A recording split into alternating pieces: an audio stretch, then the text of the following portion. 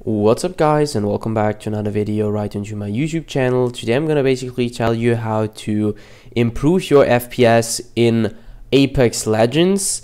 Before we start right into the video guys, I just want to let you guys know that I would really appreciate it if you would just leave a like, a comment or a subscription right onto my YouTube channel. It would really mean the world to me. So subscribing is free for you guys and would be a massive support for me. So be sure to hit the subscribe button before we start right into the video. I'll thank you for that now, and let's get right started. So the first thing you want to basically do is open up your folders and go to this PC and click on it, right click it, properties. Once this window pops up, you basically go to change settings, and afterwards you go to advanced and hit settings on performance. Once this window pops up, you're basically gonna just adjust for best performance, and afterwards you just can hit apply. This will be helping you improving your FPS. The next step you're gonna basically do is return to your desktop and navigate to the bottom left corner of your screen. Click on the Windows symbol, click on settings, and once this window pops up, you navigate to system. Click it and stay right on display. Now you need to know which monitor you're using if you have more than one.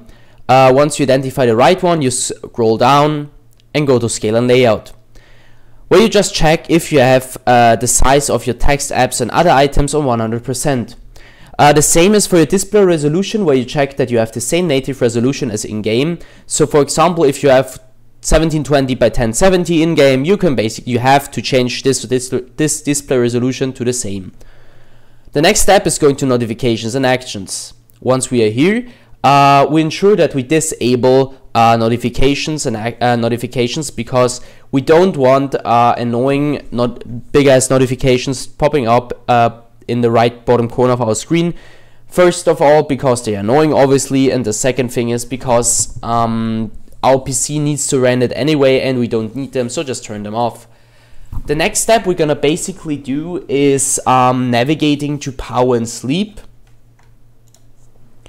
And on this specific window we can't really do anything, but we can navigate to additional power settings and check here if we can do high performance. Sometimes this could lead to overheating or our PC gets too loud. In this case, you just need to improve your cooldown on your PC, or you just try to get it really slower again, or just not that hot. If nothing works, you just need to turn it back on balanced.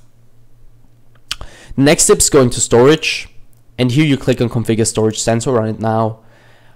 Here you're just basically gonna copy my settings. This will help you to blow out every single temporary file we don't really need in our system, which just sucks performance and storage. So just copy my settings and afterwards hit clean now. Once you did that, you can basically return back to your main settings where you can choose where to go, and afterwards you just hit gaming. Once you hit gaming, you go to game bar and turn that off, because we don't really need the game bar. It's just sucking off our performance and we don't really need them.